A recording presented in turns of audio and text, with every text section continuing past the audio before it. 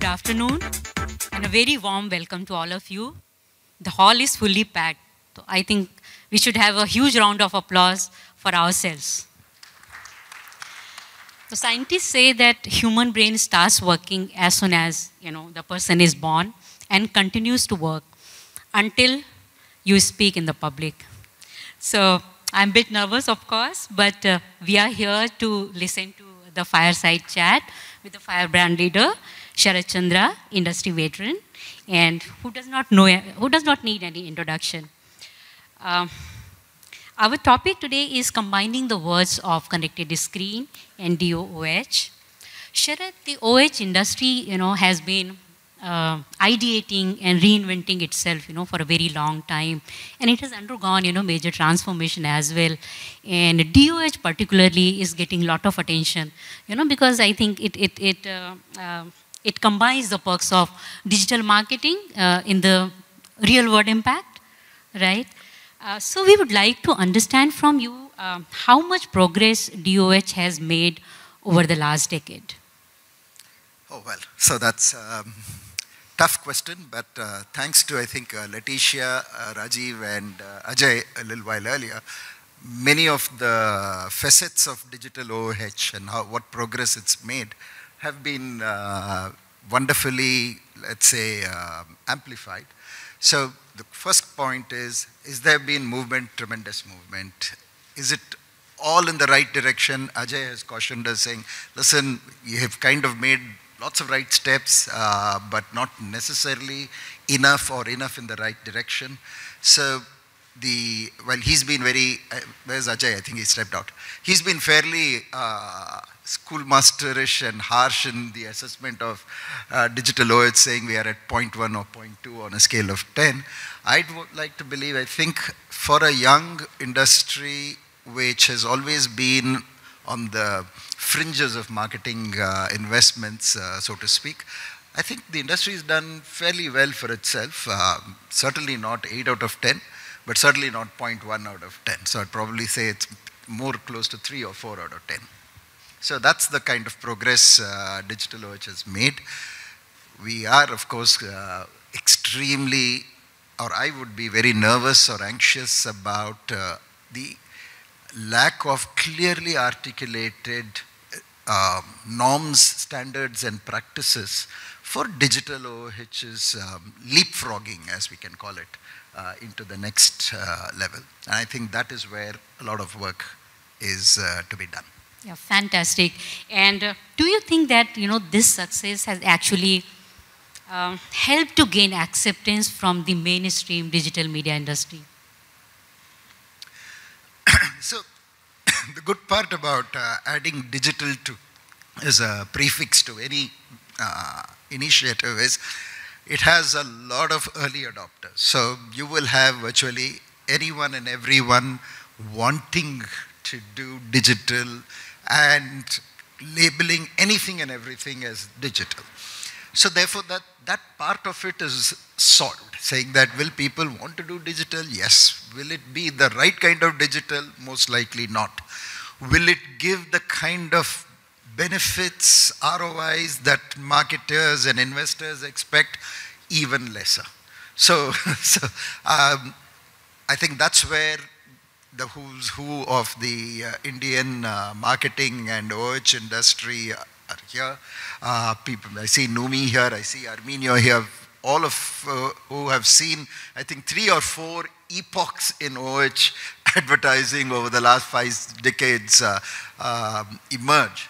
So, we have the brains trust, we have the people who have shown us how you can tame the market, how you can leverage the entire, let us say, tailwinds.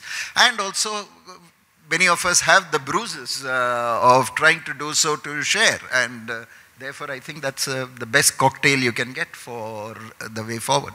Yeah, true. Sharath, how crucial audience buying is, in the current media landscape, especially the idea of singular brand journey, on multiple devices? So the simplest answer is if an investor, which is a marketer or an agency or indeed a media owner, is not speaking the vocabulary of audiences, then they are a dinosaur. So they will kind of phase themselves out, either on their own volition or the market will phase them out. So there is no choice about not speaking or indeed delivering audiences.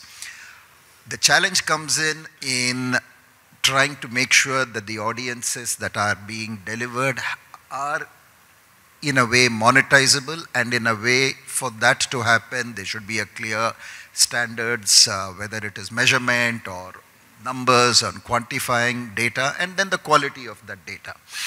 And that's where I believe that when I was very heartened to see, I think Lemma earlier on saying that it's the omni-channel partner for getting audiences on the investors' radar. And I think that is the kind of, let us say, insights into the market that makes us feel, okay, here's a good way to go forward, and that's where I see much of the progress happening. So how do you see the future of DOOH and connected screens evolving in India? So I'd like to believe you don't have a choice but to evolve DOOH. Now, whether it will evolve in a manner that is federal in nature or national in nature. So in India, everything is federal in nature. So each market, each micro market is going to be doing something which hopefully will delight us, but there will be many instances which will simply horrify us. And I think the anxiety of the things that are likely to cause us horror will be far lesser than the cliched word is the jugaad mindset, which is likely to deliver some interesting innovations. I would want to caution us all saying, whenever the regulations, standards and practice are coming in, we should ensure, this is a unique small window we have, wherein if we can get the right standards and protocols and let us say measurements in place, it helps capture the value to all legitimate players. And it ensures that that entire value that is getting captured and being delivered to the legitimate players, be it the media owner who is investing in the digital assets, or indeed the media or the infrastructure owner, be it an airport or a metro or a municipality, to extract the fair value for it and not be overly swayed by one-off players who come in and make sure and try and muddy the waters with some very, very difficult, so to speak, value propositions. I think we have that unique opportunity here, and I hope both the gray hair as well as the steroids around this entire forum will make sure that that kind of capturing and sequestering that value happens. Very crucial point you made. Sharath, I would also like to know what kind of unique advantages do emerging media platforms offer, like retail OH and connected TV? Yes and no.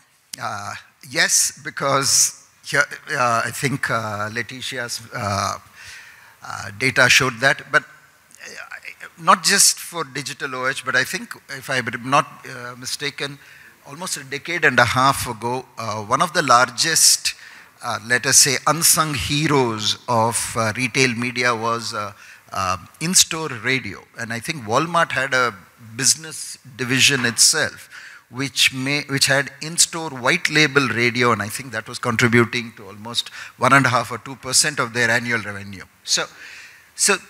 And that was always all about brands in Walmart advertising in-store radio. And so quite naturally, to see the evolution of whether it's in-store radio or in-store static posters, now evolving into in-store DOH, or indeed in and around retail outlets, the DOH, is, I think, a very logical revolution. And this is, I think, a great example of how a business such as, I think, QBD has been able to bring in systems, processes and technologies and capture value, and therefore deliver back to all the stakeholders, be it the marketers who are advertising, be it the agencies which are helping with that recommendation, and of course to the shareholder, whoever the media owner, which is whichever retail outlet is there. They are getting able to sweat out a lot more value from something that was earlier a dead space. That's our best wishes to the industry, absolutely. I guess. And now we would like to have a rapid fire round. Why do people call you Shirty? I know, that's a tough one. I haven't found the answer, but if anybody knows it, I'm happy to take Your it. favorite OH or DOH ad? Favorite? Most favorite ad. Oh, favorite OH ad, that's it.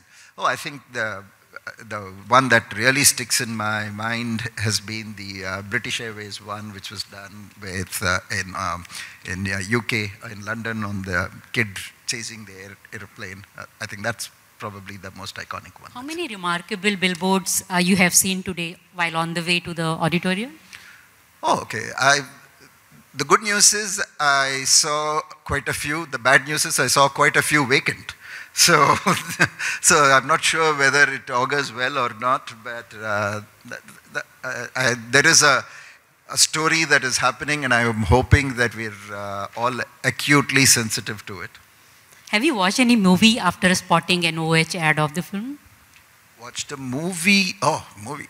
I think more OTT rather than movie. So almost, thanks to, I think, Netflix, almost my entire viewing of Netflix is determined by what comes on the billboards and DOOH. Oh, that's great. And the most humorous person in the OH industry?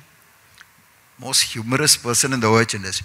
Oh, I think every one of the media owners, their ability to smile through everything that they are facing is, I think, the most humorous set of guys you can think of today.